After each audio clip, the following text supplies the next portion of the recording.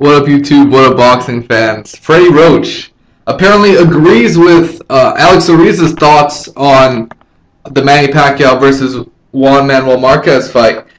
Freddie Roach believes that, Pacquiao needs to knock out Marquez. That's what he believes. He recently was quoted as saying, "I've had 3 chances to come up with the strategy and the style to beat this guy, and we haven't done well in any of them. And the last one was the worst. Marquez put the muscle on, and he kind of landed power shots in that fight." Obviously, he landed power shots in that fight. And a lot of people thought that Pacquiao lost, is what Roach said. He went on to say, "But I need to get Manny's killer instinct back. To be pound for pound best in the world, I think we need to knock this guy out.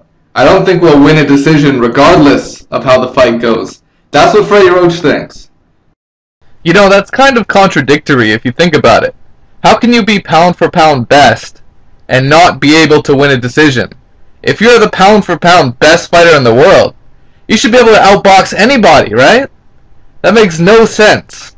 Freddie Roach he's kind of gone along to get along, right?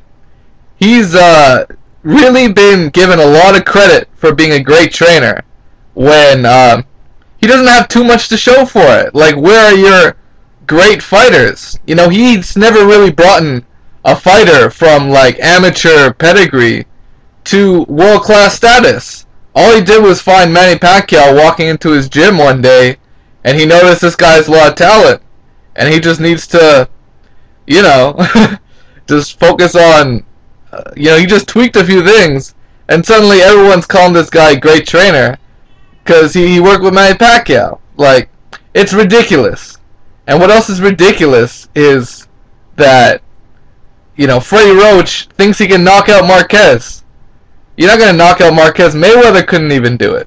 You have to beat him with volume and skill. Manny Pacquiao doesn't have that.